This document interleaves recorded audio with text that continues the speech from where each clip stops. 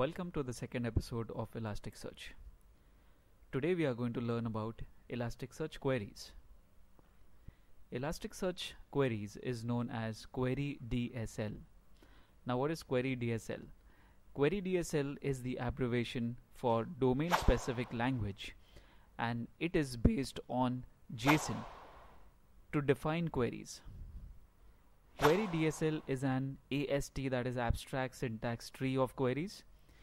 In computer science, an abstract syntax tree or just syntax tree is a tree representation of the abstract syntax structure of text. This means it's a format created for everyone to understand easily, which is formalized throughout the industry, and it often represents the source code.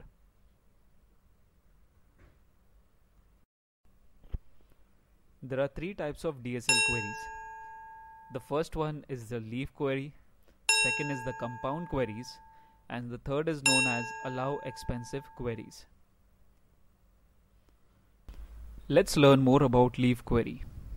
Some examples of leaf queries are match, term, or range queries.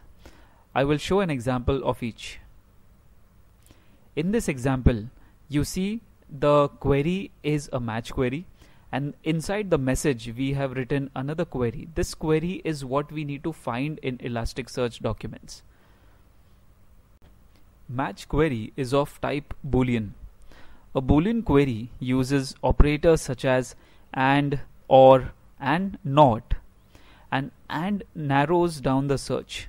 Between two words or keywords, it results in a search for documents containing both the words. Similarly, for or and not, it uses the same logic. Or is the default operator if the operator parameter is not set. Let's see an example of a Boolean type query with an AND operator. So in this query, you see that we are matching a query, that is, this is a test, and the operator that we have defined is AND. For example, a query value of this is a test, marked in red, is interpreted as this and is and a and test. So that means a document should contain all these words, and only then the result will contain this document.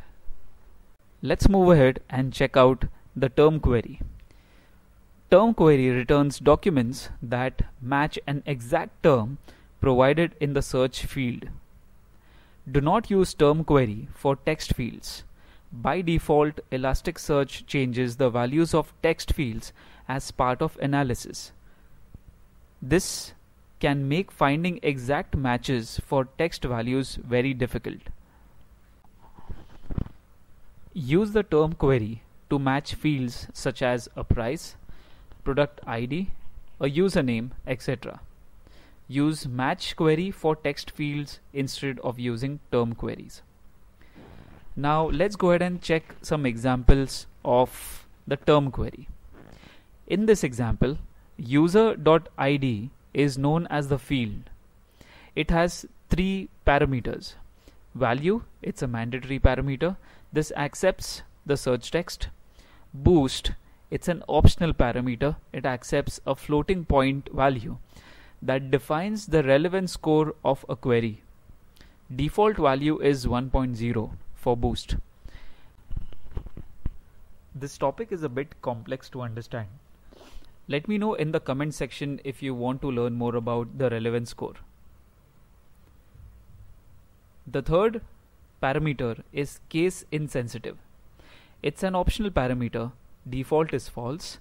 If set to true, it allows ASCII case insensitive matching of the value. The last leaf query that I am going to cover is called a range query. This query returns documents that contains terms within a provided range. Let's see an example. The following search returns documents where the age field contains a term between 10 and 20. In this example, age is known as the field. It has 8 parameters and all are optional. So the first parameter is GT, that is greater than. This is an optional parameter. The second parameter is GTE, all in lowercase, and this is optional. What it means is greater than or equal to. The third option is LT, that is less than. It is optional. LTE, optional, less than or equal to. The next is format, which is optional. It's a string type. Date format is used to convert date values in the query.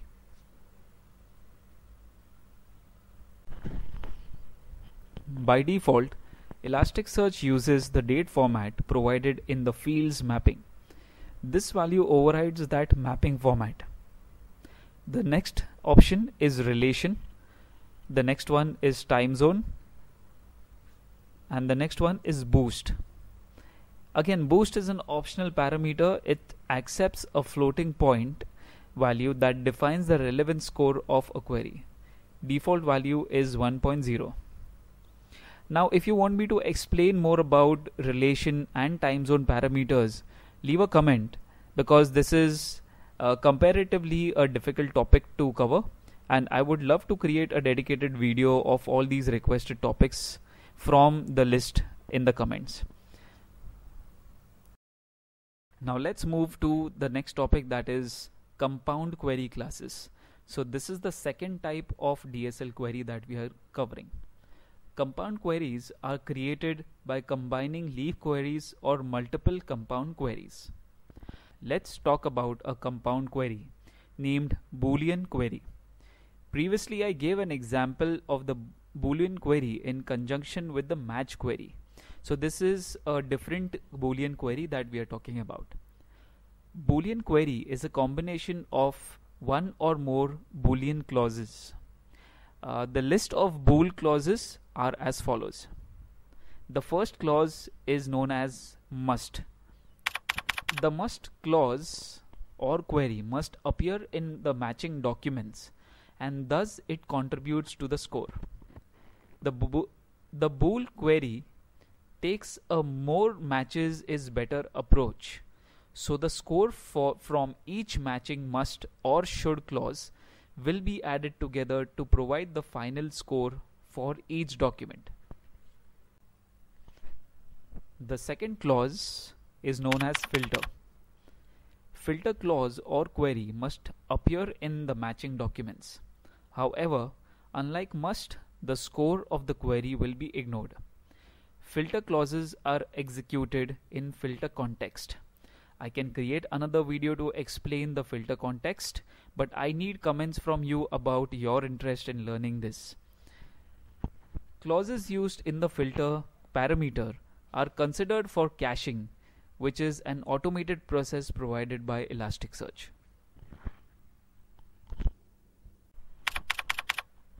The next bool clause is must not. This clause must not appear in the matching documents. It's the reverse of the previous one. Must not query is a type of filter context where relevant score is not calculated and the result of the query is either yes or no. Some quick information about filter context. Frequently used filters will be cached automatically by Elasticsearch to speed up the performance. The last clause in bool clauses is should. This clause should appear in the matching documents, as simple as that. The last type of query in query DSL is allow expensive queries. So certain types of queries execute slowly due to the way they are implemented, and it affects the performance of the cluster. The first type is queries that need to do linear scans to identify the matches. Let me explain. This algorithm works by sequentially iterating through the whole array or list from one end until the target element is found. That means it tries to scan each document to find a match, and it's done sequentially. Too slow, right? The first type of expensive query is known as the script query. So the script query filters documents based on a provided script. The script query is typically used in a filter context. Let's see an example of the script query. I will keep it limited to this example and let you explore more about allow expensive queries or script queries. If you need more information, do leave a comment and I'll create a dedicated video for it.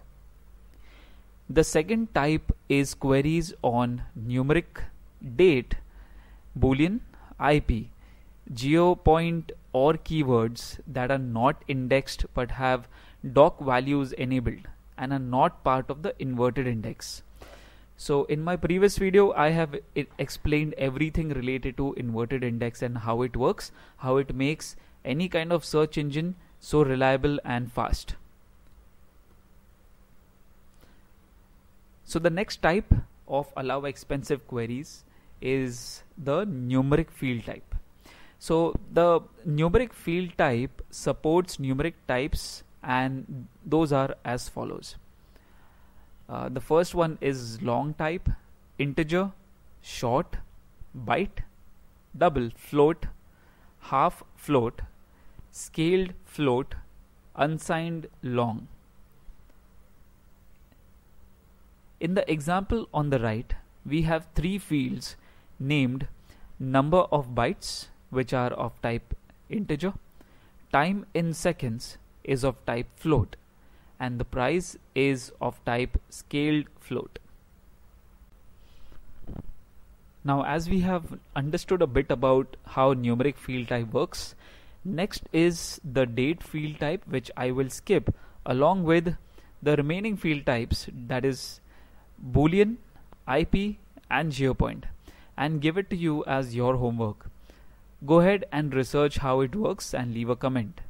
Help everyone understand. If you want me to create a video out of these fields, leave a comment and I will come up with another episode. When I was explaining the second type of queries, that is numeric, date, boolean, IP, geopoint, I mentioned something about the doc values that we have to enable. Okay, so let's have a look at what doc values are.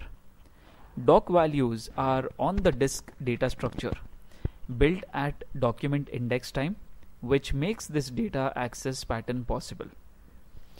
They store the same values as the source but in a column oriented fashion, that is way more efficient for sorting and aggregations. Doc values are supported on all field types with the notable exception of text and annotated text. Now this is a quick example of annotated text. The last topic that I'm going to cover is sorting and aggregations. Sorting, aggregations and access to field values in scripts require a different data access pattern. Instead of looking up the term and finding the document, this method looks up the document and then finds the terms. Another example of expensive queries are those queries that have a high upfront cost, such as fuzzy queries, regex queries, prefix queries, wildcard queries, range queries on text and keyword fields. There are two more ways where allow expensive queries are available. I leave it up to you. Leave a comment once you find that out. I will cover the details of expensive queries in my next episode of Elasticsearch. Now the last part of this episode is to understand how to not allow execution of expensive queries.